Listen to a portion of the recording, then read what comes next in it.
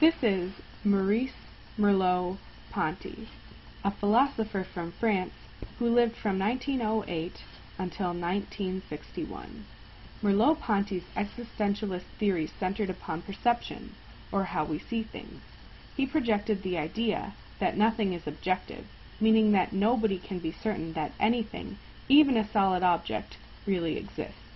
Rather, reality consists of an individual's life experiences. For example, if on a daily basis you eat an apple and usually enjoy eating an apple, you likely have positive thoughts when you see one. But if you once bit into an apple and found a worm, you likely have negative association with the act of eating an apple.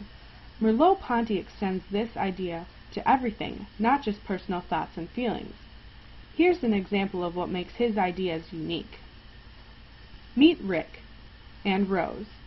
Rick and Rose agree that this chair is red.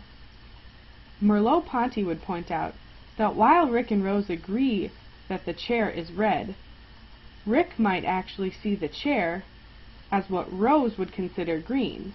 Now Merleau-Ponty has made color subjective. He would also venture to say that the chair itself could actually be an illusion because one can argue that the chair is not present. Like Beth, who disagrees with Rick and Rose, saying the object is actually a cat, that is blue. Technically, Beth is equally accurate in this statement. Making a simple declaratory statement like the chair is red is not necessarily factual, but depends upon who is perceiving it. However, given that most individuals would perceive and argue that there is a chair and it is red, this popular reality is the nearest one can get to defining reality. In simpler terms, Rick and Rose are kind of more right in stating that the chair is red, but it is impossible to know for sure.